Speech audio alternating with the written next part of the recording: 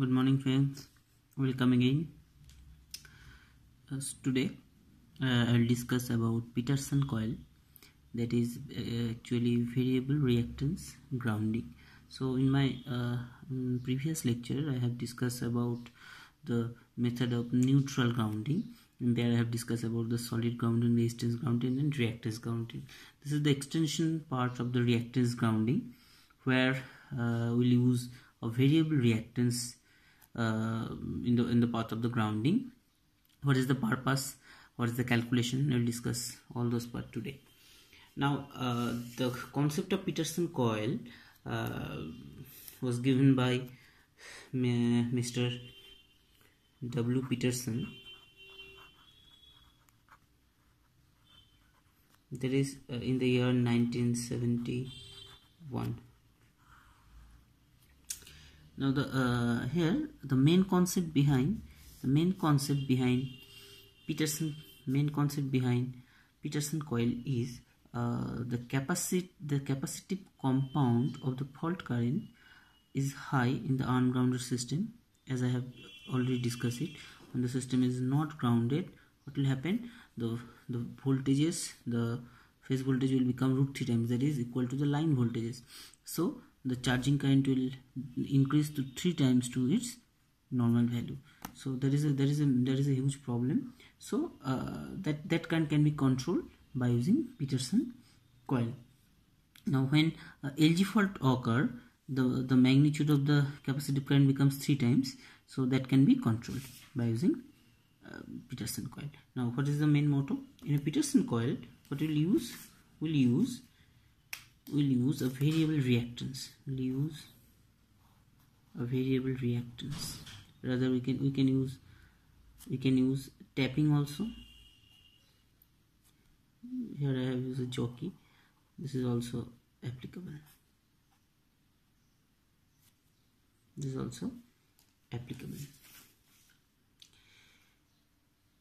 The inductance of the Peterson coil is selected or adjusted at such a value which causes the inductive current can exactly nullify the capacitive current. We know that if capacitive current lie here, so obviously inductive current will be in 180 degree phase shift with it. So if somehow it is possible that IL and IC are same, so they will cancel each other. We know that. So here by varying the inductance, what we'll do, somehow we need to make sure that the charging current or the capacitive current and the inductive current or the fault current through the variable inductance must be same. So that is our main motto.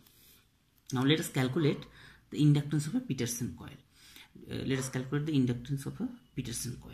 Now let me assume the capacitance.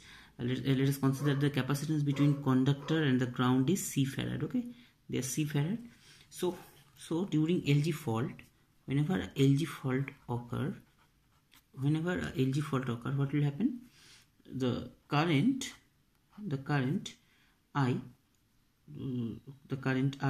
which is a normal current, I at healthy condition. Okay, IH will become the fault current will become 3 times. Just a minute. Say I is the charging current, IC is the charging current at normal condition. So what will be the value of IC? It will be V phase by XC, the reactance or V phase by 1 by twice by FC. Okay, now we know that during LG fault the charging current will become 3 times. So during fault, at the faulty condition, charging current at faulty condition will be equal to 3 of IC. That is the charging at healthy condition. So that will be 3 into V phase by 1 by twice by FC. Okay, so or rather we can write 6 by FC V phase. Okay, so after fault, if we connect after fault, if we consider that the fault current is flowing, say there is a LG fault occur, so fault current will flow in that path. Okay, so fault current will flow at that path. So let us consider this is the IL, current flow during fault through the reactance. Okay, so obviously at the fault, this star point will have a phase voltage. It will no longer 0 volt. If it is solidly grounded, then the voltage at the star point is 0, but it is not solidly grounded, there is inductance, so the phase voltage will appear here.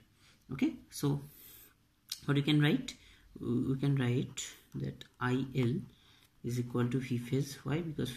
Because at the star point the voltage will appear is equal to the phase voltage divided by the XL. We can write, instead of XL we can write twice by FL. Now for cancellation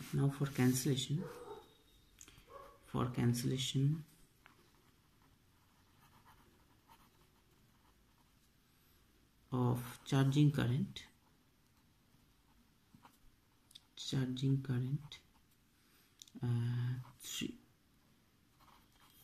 ICF must be equal to IL. If this two current is balanced, that is resonant condition, okay, system will be good. So this two equation is equal. So what you can write? We can write 6 pi F C V phase is equal to B phase by twice pi FL. So from here we can write L is equal to 1 by 12 pi square F square C. So this is the calculation of inductance. Whenever we are designing a Peterson coil, we should know the value of the charging capacitance in farad.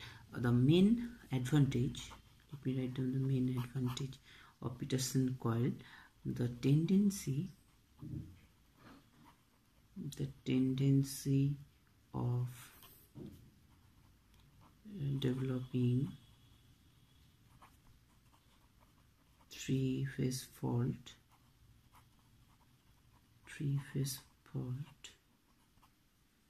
from single phase fault can be reduced. But so charging, that means if one phase is in faulty condition, the rest of the two phases will be healthy enough. Okay, because here by providing the inductance, the resonance condition can be achievable. So that is Peterson coil. Thank you for watching my video.